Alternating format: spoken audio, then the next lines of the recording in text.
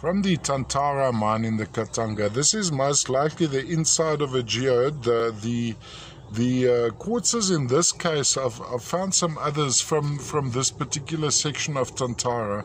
There's a little bit of disorder to the quartzes, whereas these are pretty aligned in their formation.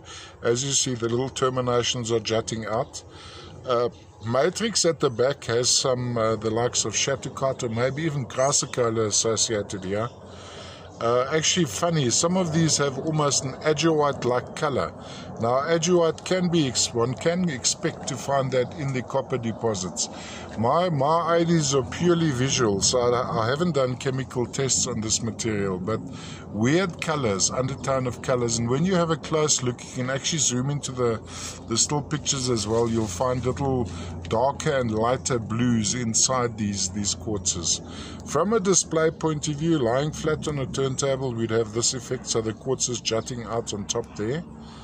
I quite enjoy the back view as well, quite an intensity of the blue. It looks actually more like Chrysocolla here than Shattukat as an inclusion on this back section. Cross section over there, so you have this almost a crust of Shattukat running through this this formation of quartz, all the way from the Tantara mine in the Katanga.